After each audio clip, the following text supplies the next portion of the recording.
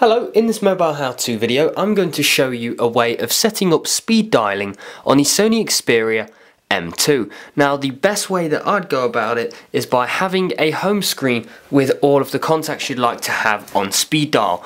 So I don't have any room on my main home screen, but the one to the left of that I have a little bit of space. So what I'm going to do is I'm going to go to my contacts, find the person that I'd like to add to my home screen. Now I have a test account. Obviously this would be the contact that you want on your home screen. I tap the icon in the top right hand corner, then I tap place on home screen. A shortcut has been created.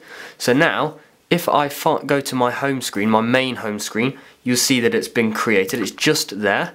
I'm going to drag that and I'll just put it on one of my spare home screens. Then if I can tap that, I have the ability to call instantly.